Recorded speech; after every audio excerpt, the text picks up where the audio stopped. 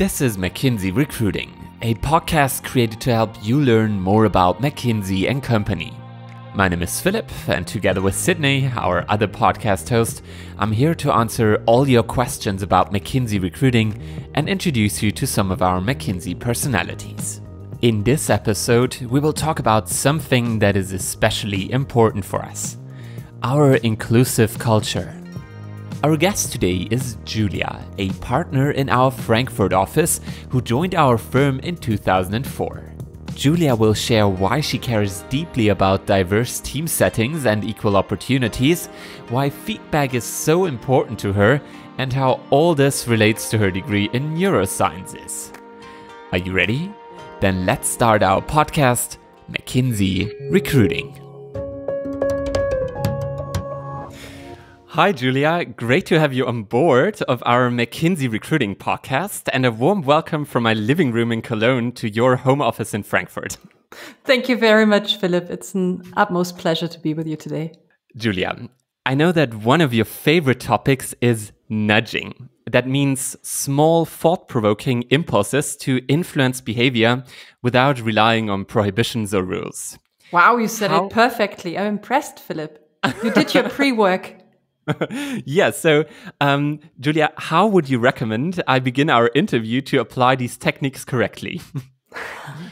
You already, one nudge can definitely be around empathy and around building connections. So by just alluding to the fact that we both are in our home offices, you in your living room and I'm in mine, was already a quite a good one to get us started. Okay. And as you said, those are just little prompts that make it more likely for a certain behavior to get displayed.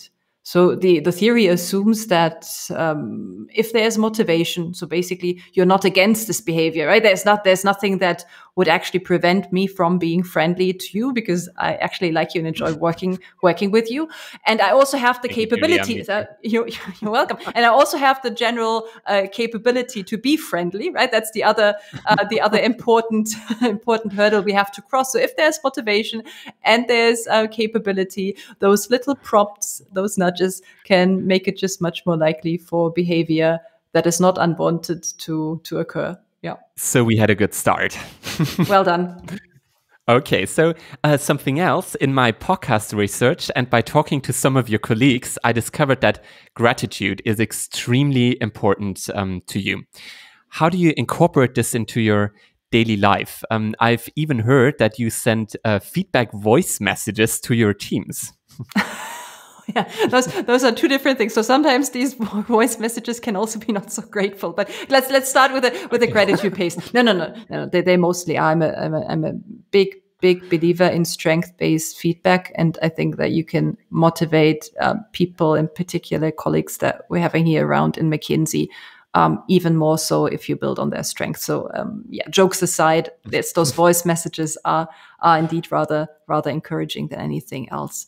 So yes, I'm a strong believer in gratitude, and in particular in building it into your day-to-day life. So the simple word of thank you, or the little unexpected note, the little act of kindness that was rather random, is something that's very easy to do, but can mean the world for other people around you. And the nice thing about saying thank you is that it makes both people feel better, the one that receives it and the one that gives it. So yes, I purposefully built this in my day. That's also something very McKinsey typical. So we always say that we have a culture of feedback. However, I've heard also you prefer something called feed forward.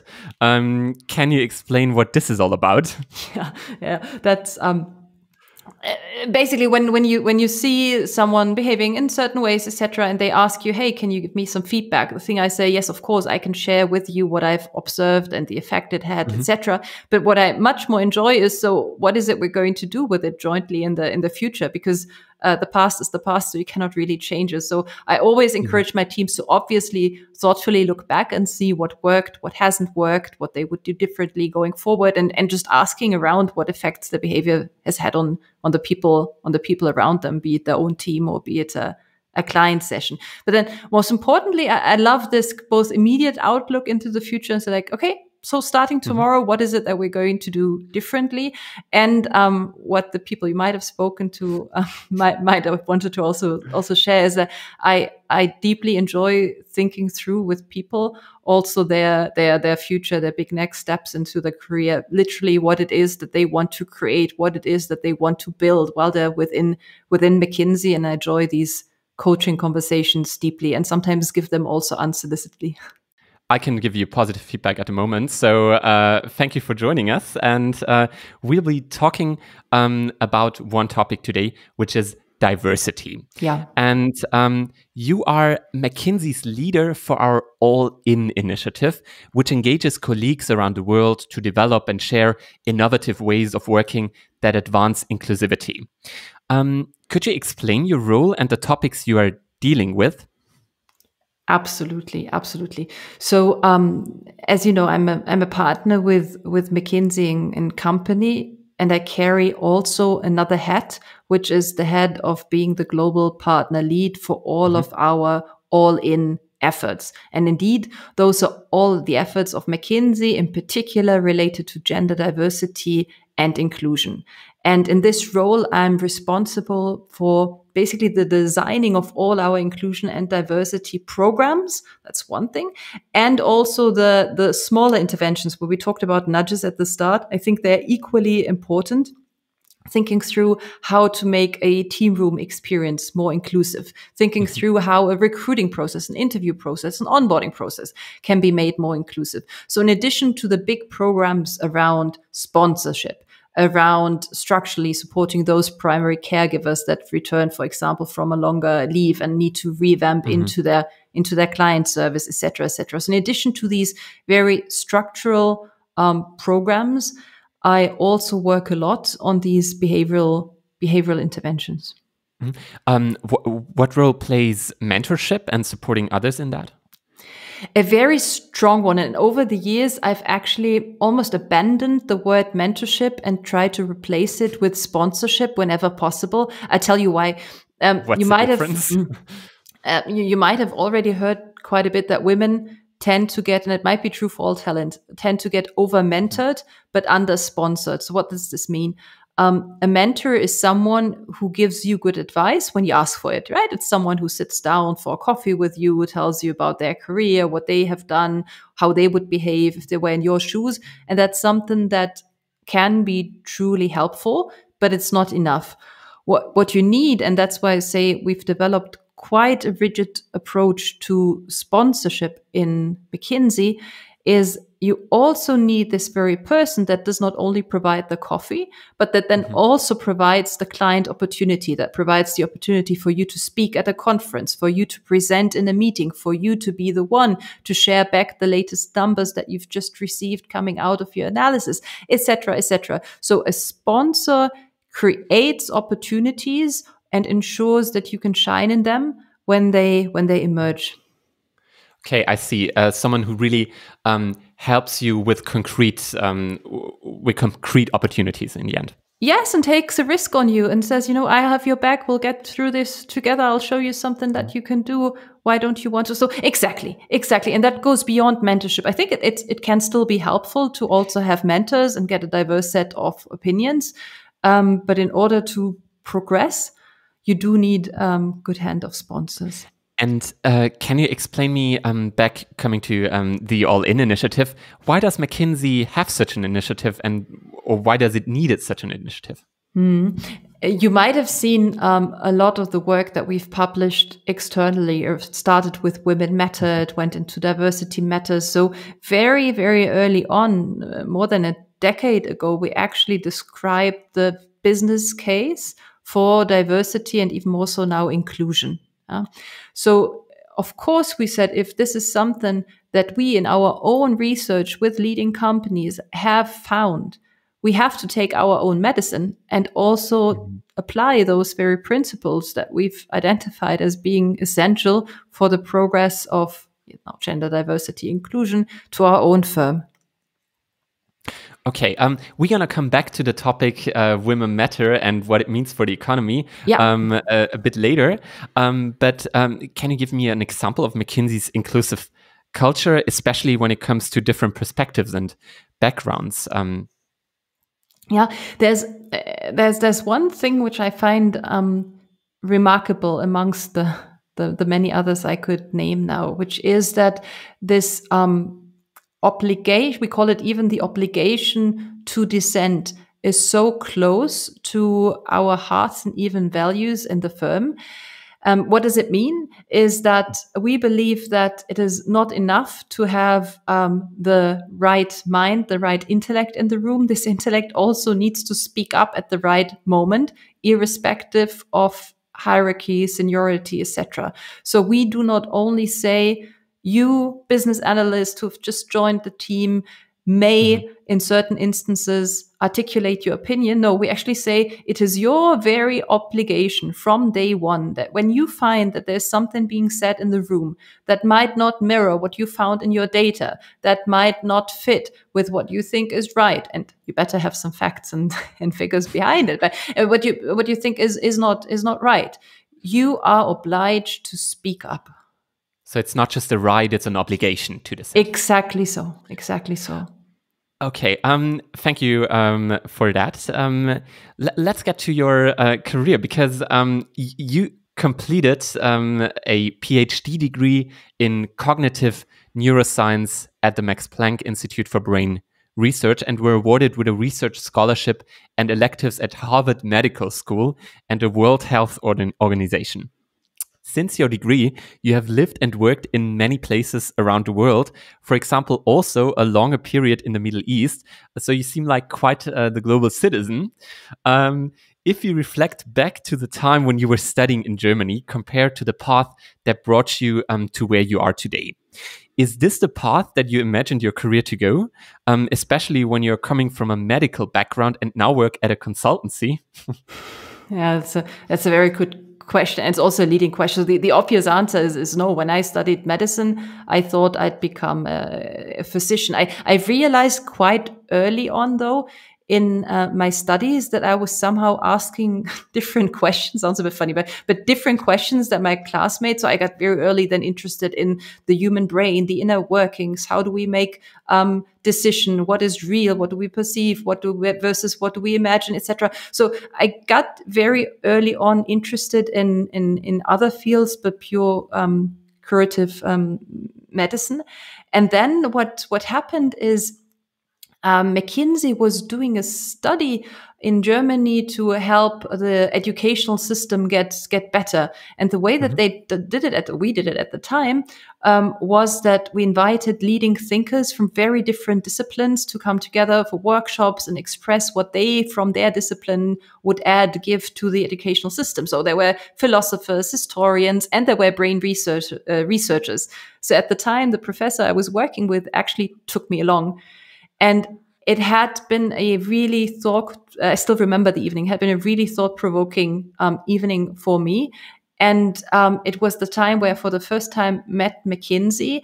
And McKinsey had been very good in then staying in touch with me afterwards. And I think what made the difference is that, in fact, it was a woman, a female partner working for the McKinsey at the time, who took a bit care of me over the years and always checked in. And one day she sat down with me for coffee and she said, Julia, when you think about what you're doing in life, how big is your radius of impact? And I said, pardon me, what's a radius of impact? Yeah, no, but basically, what's your radius? And she repeated it, what's your radius of impact? So the best answer I had, well, I have an apartment, I go to the university clinic. If I'm not in the university clinic, I go to the Max Planck Institute or the scanning facility, as I was doing lots of functional magnetic resonance imagery at the time. So yes, it's, I don't know, maybe 2 kilometers, 3. So I think I gave her a numerical answer to more of a metaphoric question. In any case, my radius was small, right? And then she asked something else. She said, okay, wow, so that's the radius of your impact. And tell me, how many people in the world do still understand what it is you're doing your research on? And then my answer, and is this number getting bigger or smaller over the years? I was like, So yes, it might, yes, of course, you become somewhat specialized. You can share your findings with others who do their research, but of course there is a narrowing of the field. And then she said, well, what about actually talking to the ministers of health to design whole health system strategies, speaking to the CEO of hospitals to redesign the way that clinical service is being delivered in wards? What about talking to the leaders in decision-making processes and actually help those insights you have be deployed in real company? Blah, blah, blah, blah. So that actually brought me then, and it did one thing, it really lightened up the way that I thought about life even, and about what I could become and what I could be doing. And with this in mind, so with this radius of impact in mind and the broadening of those that I can speak to about what I'm doing, I joined consulting. So I joined McKinsey.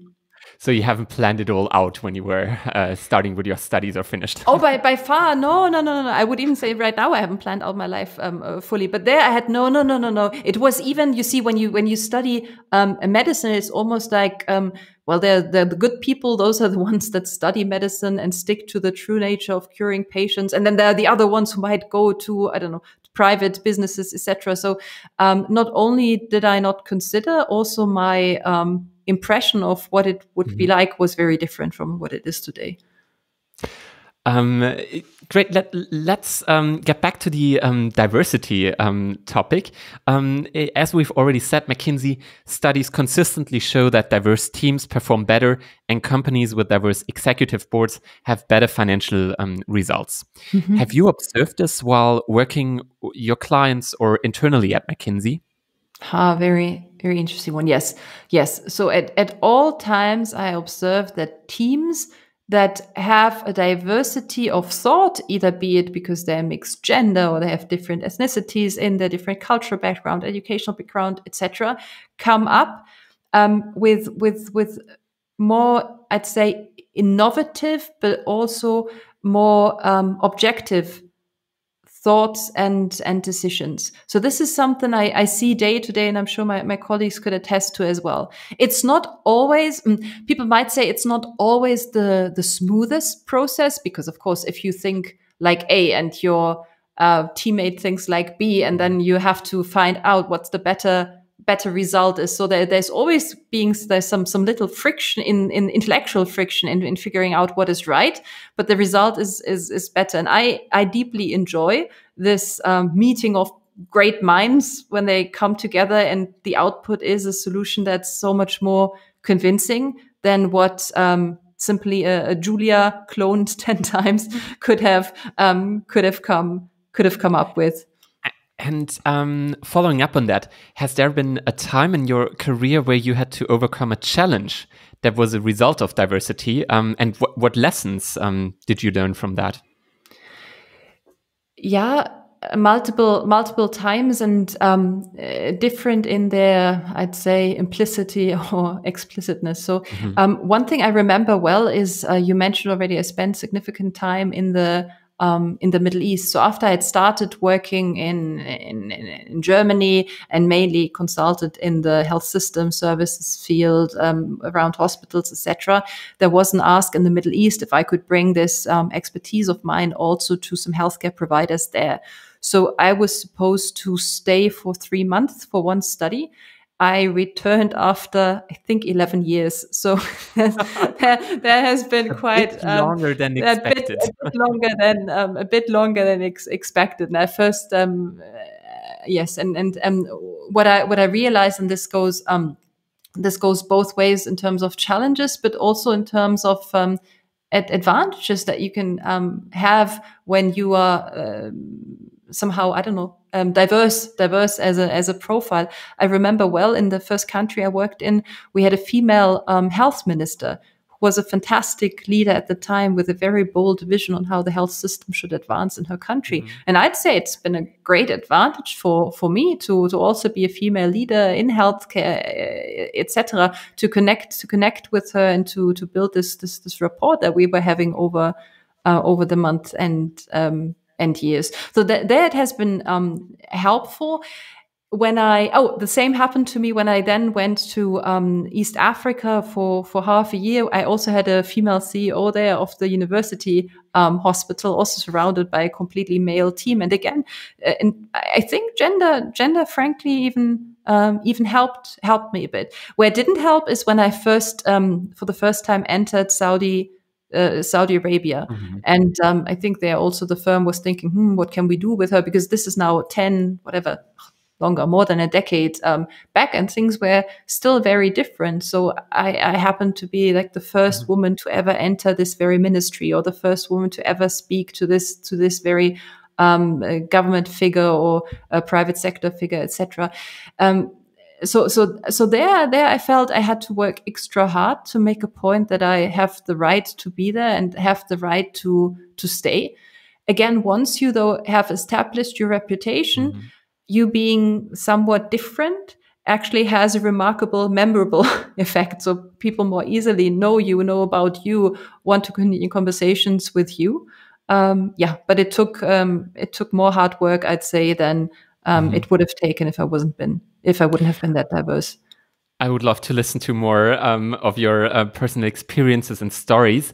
But I know that there is another topic beside nudging that we haven't talked about yet, which is called bias. And bias was also a main topic of your studies and is still a present topic today, also in your career. Could you explain what bias means and how we can or should tackle it head on? Do I have to be afraid of it?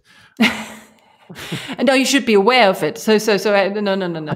You should be. If you start being aware of it, there's already a big step taken. So basically, bias exists, and it exists for a good reason, because it helps us survive.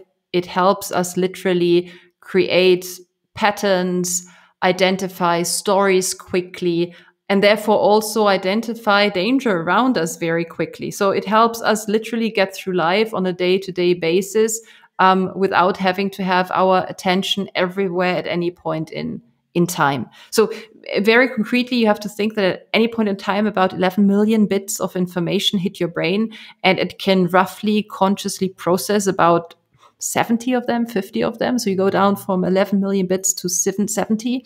With this big filtering exercise, of course, the brain makes mistakes. That's normal. There are errors in there. And and those errors are bias.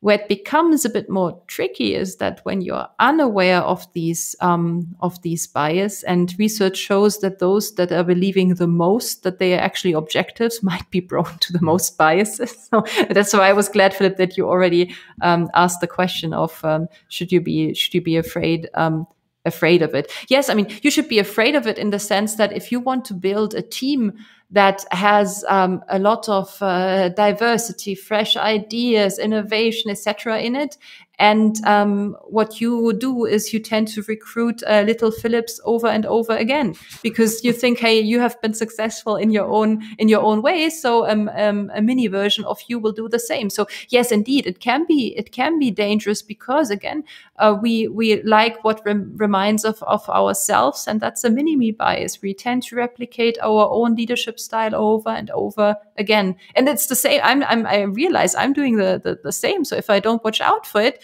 you suddenly see many Julias, male or female, around in my team room, because there's a certain type of people that I enjoy mentoring, that I enjoy sponsoring.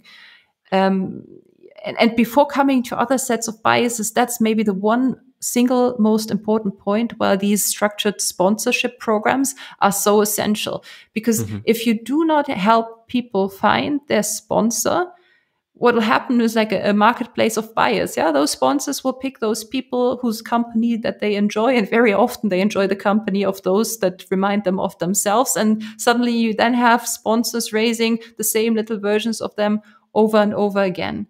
Yeah, there are other. Go ahead. Yeah, that's very interesting. I would like to go one step further, because we have a lot of listeners who also are in recruiting processes and also want to get some hands-on tips. Do you have any food for thought for groups or tips for women or minority groups that could help them in their career advancement? Number one is be aware that you might be biased and people around you are, and not in a negative way with a negative intent. It's just the way that that our brain works. So one thing I find remarkable, and that's something you should be aware of, is that you can also have biases against yourself. So basically, depending on what you get reminded or choose to remind yourself before an interview, can actually influence the outcome of your performance. So maybe as a tip, right before an interview, rather than thinking of all the reasons why you shouldn't be here and why we might have made a hiring mistake already by having you in the room, just think of, what is it? What is my natural strength? What is it that I can uniquely bring to this very place? What is it that I am proud of? And this kind of positive framing will help you then also be at the best version of yourself in the interview. So thank you for that. I'll take from that I don't have to be afraid of it, but I should be aware of it. Exactly. Julia, now comes a new section in our podcast, which I would like to introduce now for the first time in McKinsey Recruiting. It's called Ask Me Anything. AMA. We went on the virtual streets with our podcast, in this case to our virtual Next Generation Women Leaders event, where you also had a speaker slot and asked some participants what they want to know about McKinsey. So we've asked them that, and I would love to introduce you to those. So are you ready for your free Ask Me Anything questions? Let's go. Great. So the first question comes from Leticia. She studies in Holland and has a follow-up question on your keynote. Hi Julia, this is Leticia from Holland. During the Next Generation Women Leaders event, you mentioned the CV experiment where Heidi and Howard were evaluated differently, even though they had the exact same qualifications. I wanted to ask you how you have dealt with situations where your leadership skills were not valued because you're exhibiting them as a woman when they would have been appreciated if you were a man. Do you have any specific tips for us on how to find the balance between being assertive but not being seen as bossy? Thank you, Leticia, for the question. Maybe first of all, what was this experiment all about? And do you have any tips for her?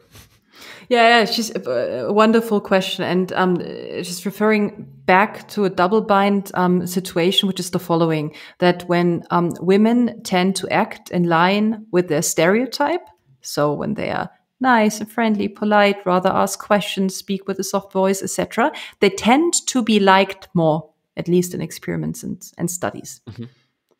When they do the exact opposite, though, they're not liked so much. However, if you are not assertive, if you do not speak up, if you're not taking the first airspace in the room, you will more likely also have a less chance to be seen as a leader. So this kind and polite and friendly person is a great colleague, but the moment that people ask, and is she's going to be your future boss, the answer is going to be rather a bit silent. And this very experiment reflects this. So they took two CVs, one of a man, one of the woman. Otherwise, they went identical. So literally just changed the name of the applicant, and then asked students if they would like to work with a person. And the same CV was called Howard's CV, received, oh yes, he knows what he wants. He's bold, he's decisive. I want to follow him. And the female CV, which was Heidi's CV, again, identical, just a different name on top, is when being asked, would you follow this woman? The feedback was more nuanced, saying maybe she's a bit too focused on herself and her own career progression, etc. So same CV, different gender names yielded a completely different response with regards to the willingness of people to follow. Now, have I experienced this? Yes, I think people are harsher in their feedback towards me when I become assertive and bolder in making my points. That's something that I have realized, but that did not stop me from making them. I think the recipe here is to find your own leadership style, some sort of very centered way of leading, and then going with it if irrespective, if it means that you're assertive, it means that you're loud, well, that's then you. The one thing you shouldn't do is you should not try to pretend to be someone else, or try to be nice when you aren't, or try to be assertive when you actually wanted to ask a question, because this non-authenticity is something that will shine through. So, a rather long answer to your question. So yes, of course, I have experienced this, and I'm sure many people, many leaders have. And my recipe towards it is that I just became very centered in the way that who I am and how I lead, that these reactions can actually not throw me off track. Okay. So Leticia, I hope that has answered your question. The second question of our Ask Me Anything comes from Sheetal. She studies business in France. Hi, I'm Sheetal from France. I'm currently a business student and I want to know how the resumes are screened at McKinsey. Is each resume personally screened by a recruiter, or is there an ATS system? Classic recruiting question. How are our recruiters working? Is McKinsey looking at every CV? Yeah. Yes. So CVs are being looked at one by one individually. Of course, we are also increasingly using technology in our recruiting process. One example is we've designed a digital game for our participants, which tests problem solving in a non-business environment. So we can also identify the talent that has the great intrinsics, but might not be as close to business yet as some other candidates.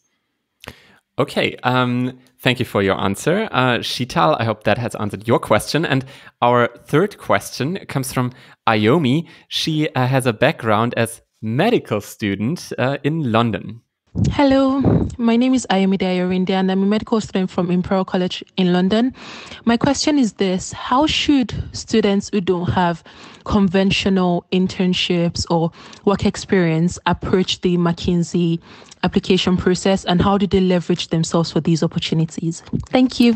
So, interesting question. Is McKinsey looking at experience differently when someone doesn't have experience in consulting or doesn't come from a business school background, for instance, as a medical student like Ayomi? Yeah, or like I was at the time. So a great question again. When we look at our candidates, we look at what has been, their very personal impact. What's their entrepreneurial drive, where have they really gone for an opportunity, created something, achieved something, and do we see any early signs or mature signs of leadership already?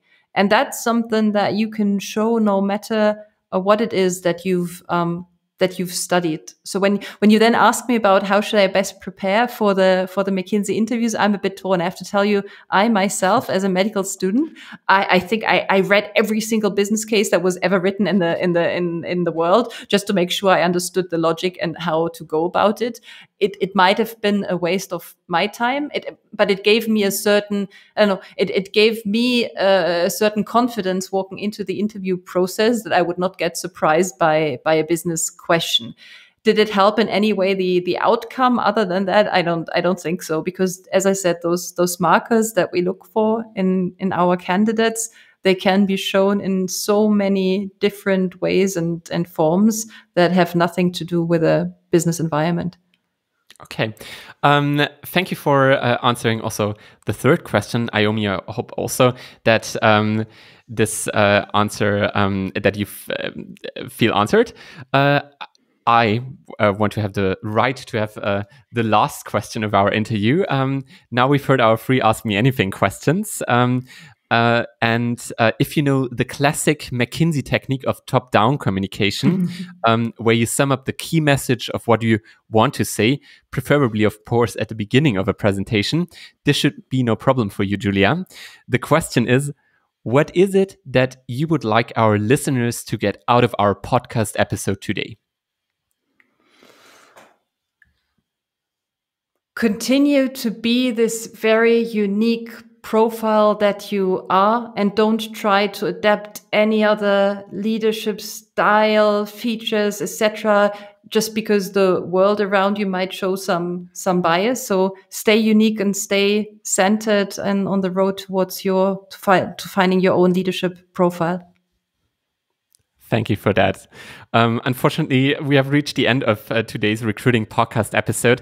Thank you, Julia, for this deep dive into diversity. It was a pleasure to get to know you further and introduce you to our listeners. Thank you very much, Philip. Thank you. Thank you for listening. If you have more questions or ideas for our show, drop us a line on our podcast page, mckinsey.com/recruiting podcast. To learn more about our diversity recruiting efforts, how to apply, and tons of other information, check out mckinsey.com/careers.